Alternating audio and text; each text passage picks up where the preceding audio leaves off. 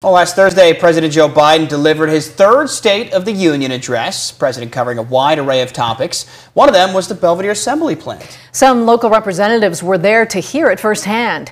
Blake Dietz spoke with one of them today. Blake, what was his experience? That's right, Mimi. Both are members of the United Auto Workers Local 1268 here in Belvidere. Their president tells me the experience was a celebration of accomplishment.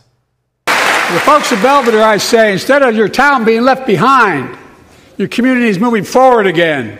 Belvidere was once again in the national spotlight as President Joe Biden highlighted the UAW contract that will lead to the reopening of the Belvidere assembly plant. The great comeback story is Belvidere, Illinois, home to an auto plant for nearly 60 years.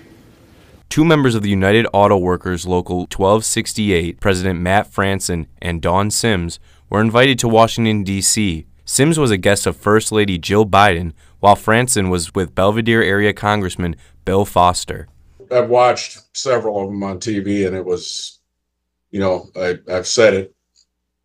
I didn't think I'd ever go to it, but being there, seeing the process, seeing how it works, and just listening to the president's speech, I think he did a good job. Franson says their presence there is a great way to commemorate all of the UAW's accomplishments since the plant was idled over a year ago. To have the opportunity to attend the State of the Union, that was the icing on the cake as far as all the work that's been done to save small town America. So it was exciting. And he believes the experience emphasizes the importance of working with government for anyone.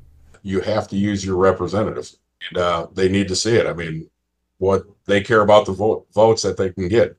They're going to get the votes if they're creating jobs and opportunity for, the working class or anybody really.